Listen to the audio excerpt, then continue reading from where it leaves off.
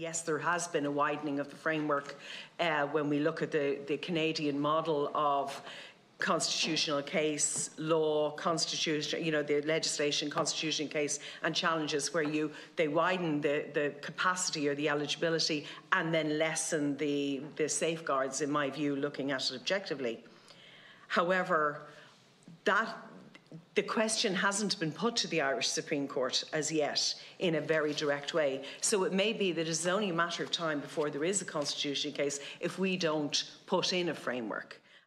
If the Supreme Court said that there was a requirement, then the Parliament would have to act. The Supreme Court has not said that in Fleming.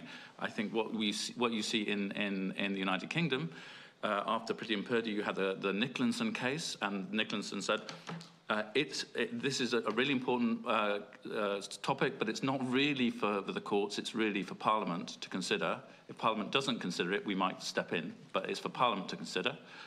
That was in 2015. Later in 2015, Parliament did consider it and voted against it. And then when it came back to the courts in Conway, they no longer said Parliament should act. They said, well, Parliament has considered this.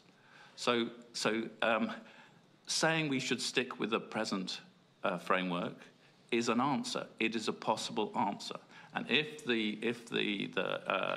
Parliament decides that's the answer, then the court will respect that Parliament has considered it. That's the essential thing. Has considered it and thought this actually is the safest course, and that we as Parliament think that. Then this will be respected by the courts. I think at least that's the evidence in the United Kingdom.